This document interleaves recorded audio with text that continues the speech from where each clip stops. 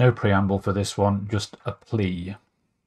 As you may or may not know, I hang around on Discord in quite a lot of Resolve servers and offer sort of help with Resolve and especially Fusion.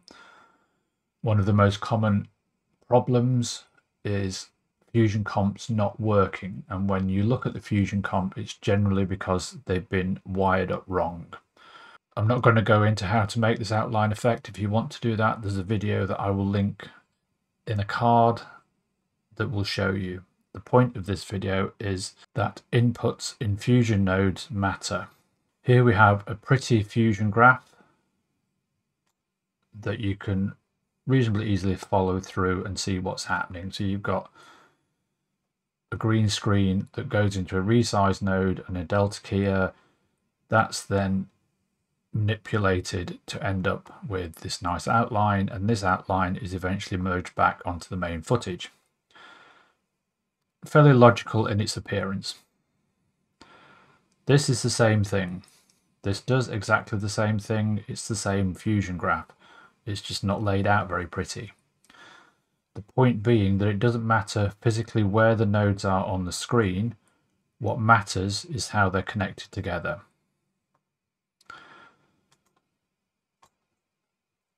Nodes have inputs and outputs. The white square is always the output from a node. So whatever comes out of the white square is what the node is producing.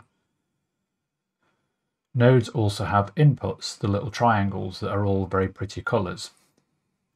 They're not just pretty colours for appearance, they're pretty colours because each colour does a different job and the inputs matter. The classic stumbling block is the merge node. Merge nodes have three inputs: a green input, a yellow input, and a blue input, and then one output. The colours of those inputs tell you what they do. Green inputs are always foregrounds or top layers, if you want to think of it as layers. Yellow inputs are always backgrounds or bottom layers. Blue inputs are always effect masks.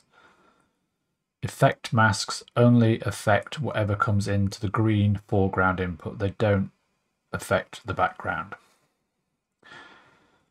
On nodes where you've got more than three inputs, so the delta keyer, the map control, each of these coloured inputs has a function and has a purpose.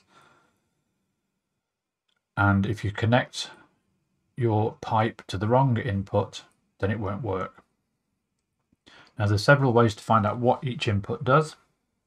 The first is if you hover your mouse over an input and look in the bottom left of the screen, it will tell you.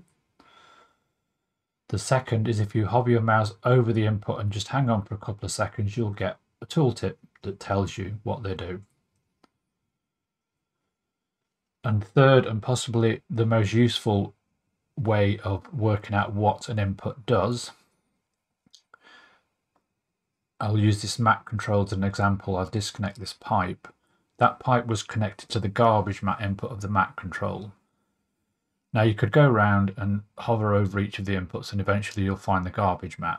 A quicker way of doing it is if you come to the output of the node that you want to use, right click and drag and just drop the pipe onto the node.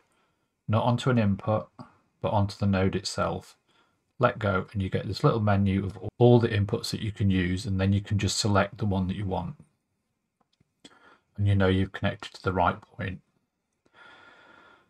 So that's basically it. It's a bit of a rant, I'll grant you, but it does get frustrating is the wrong word. If you're not used to Fusion, you don't know it, but it's one of the fundamental things that you need to know.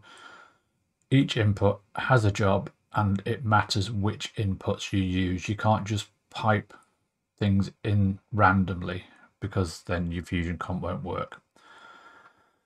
Hope that helps, hope it makes sense, and I will catch you on the next one.